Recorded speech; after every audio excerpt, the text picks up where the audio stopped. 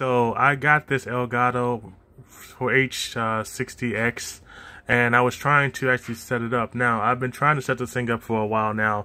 Here it is right here. The problem that I've been having is that it's not actually showing any type of video. Now, I can actually hear the sound coming out of the actual system from my PS5, but I cannot actually see anything.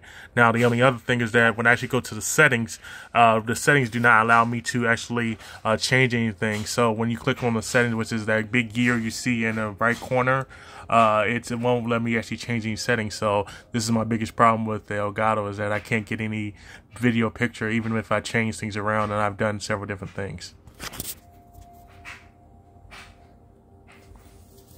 And just so you know, this is what it looks like when you try to hit the settings. If you try to hit the settings, you'll get this right here, but you can't change anything with the picture. The picture is blank, so there's nothing you can do on here. As well as when you go to general, you can't, there is no update for this. So checking the update won't do anything as well. It's just stuck. So I'm not sure what's going on, but I just wanted everybody to know what I've gone through to actually try to get this thing to work. Thanks.